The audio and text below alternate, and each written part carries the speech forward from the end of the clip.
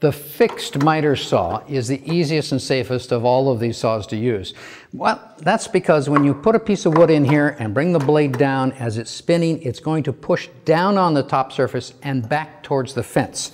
As it's spinning around here, you can see it just keeps that same action going down in. That means that your wood is literally held in place for you, particularly at 90 degrees. In fact, let's just see how easy it is to make this cut. I hold it here on the fence firmly, but not white knuckles. I'm not worrying about it. And look at, even the scrap piece doesn't move. Everything's just staying right in place. Now, a couple of complications come if I try to cut around material, like cutting into a dowel. The reason being is as the teeth come down, the teeth actually want to cause this to turn around, and that can cause it to bite, a larger bite than it should. You'll see this mostly when you use something like ABS drain pipe. This stuff can actually explode in the saw if you don't do it right. Because as you're cutting down, I've cut away a little bit here. Let me just show you. As we're getting down about down this far, all of a sudden, you see if this pipe rotates, you see how it's going to go right up into the space here between those two teeth. And suddenly, if it catches that much plastic, the whole thing's just going to blow apart and jump in your face. So, yes, you can cut pipe, you can cut aluminum pipe, you can cut extrusions, and all of these things, but because they're not solid wood, you have to worry about the teeth binding. You really should be using special negative angle tooth blades.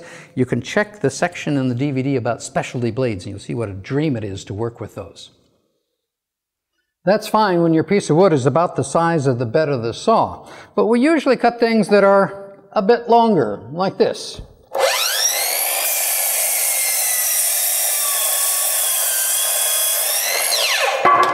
Don't tell me you've never done that.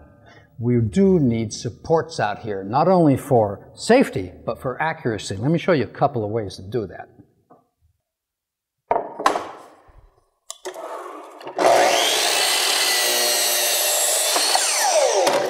Now, a big board like that would have been a mess if it fell down. All you make is some sort of scrap wood support that's the right height for your saw, and the reason for the T on the end is that when you slide this way, it doesn't tip over or fall out. It's quick and dirty, it's on the floor, but that's often where we're working when we're working with these saws moving around a construction site. Let's take a look at just how we do it up on a table. Some saws have provisions for extending the table out like this. All of them have room to put in bars, which are sometimes sold as accessories, and sometimes come with it, and that'll usually double the size of the table. If you need it long, like the boards we were cutting on the floor, then what is really useful to do is grab a workmate or some other surface like this. Nice thing about the workmate with this clamp is I can just come out here and then move this up and down until I'm at the right height, no matter what the lay of the land might be, and that's going to hold it firmly into place on one or both sides. Now, there are all kinds of commercial gadgets available, miter box stands with wheels to roll them around, but they all have extension wings so that you can work standing up and not have things falling down. It gives you more precision and a lot more safety. End stops can be very useful for doing repetitive cuts, but they can also be very dangerous. You see, here's the piece of wood that is cut through this end stop, and as I'm coming up, look, see how it's catching there and binding? If that is allowed to bind between the blade and the stop, it not only messes up the cut, but can grab this piece and throw it right up into your face. So either you have to hold that firmly down or have a clamping arrangement anytime you're stuck between the block and the blade, or we change the game. We actually move this end stop over a little bit further so that we can put an insert of some sort in here. That's my real dimension that I want. I come up to the dimension and then I remove the spacer. That means that this piece is now free and not bound between the stop and the blade. I can hold it safely over on this side, and it just stays there without any danger. So end stops never allow the piece to be bound in unless it's clamped into place. Now, I know that you don't all use safety glasses on every cut you make on a miter saw, although you should. But let me show you why when you're cutting small pieces, there's no exceptions.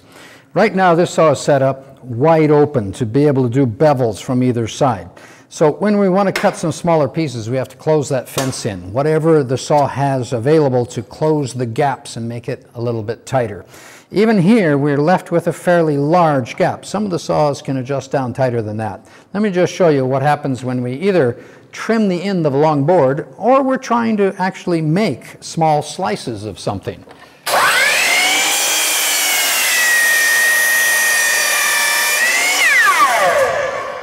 Well, you see it started to happen right there. You see how this piece moved back into that slot. And if something had just moved wrong, it could have caught the blade and gone flying. And it happens all the time. So when you want both precision and safety, what we're going to do is close that gap. When your saw itself doesn't come close enough, then we take and use sacrificial fences.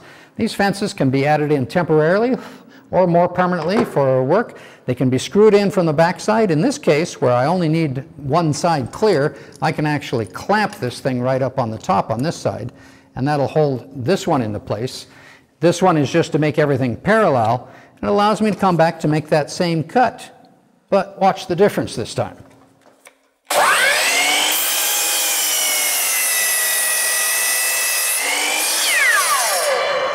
It fell off down here completely free and could not move back because you see the slices there, and it's set up now for making a whole series of multiple cuts with that same fence very, very safely. Same thing goes for the table, in that the table on almost all these saws have an adjustable sacrificial insert that can be moved in and out, and it should be made fairly tight alongside the blade.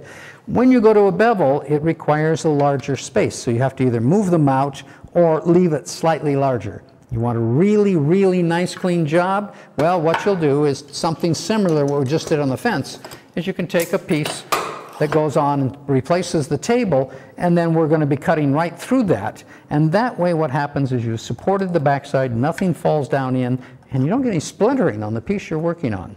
Sacrificial fences and tables for detailed work and safety when you're cutting small slices.